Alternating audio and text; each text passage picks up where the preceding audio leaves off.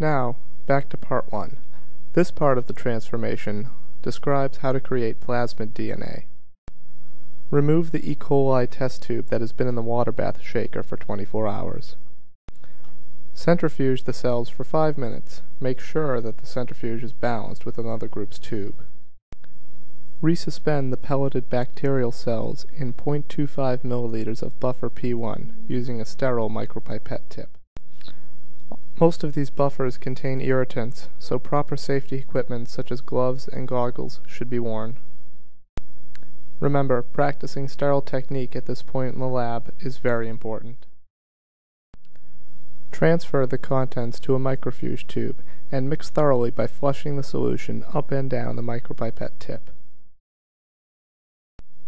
Try to avoid breathing directly into the open containers, as this could result in contamination. The next step is to add 0.25 milliliters of buffer P2 to the microfuge tube. Once done, gently invert the tube to mix the contents. Mixing is complete when the liquid turns a homogeneous light blue color. Remember, vortexing can damage the bacterial DNA and should not be done. In a similar manner, aseptically add 0.35 milliliters of buffer N3 and gently invert until the solution becomes colorless again.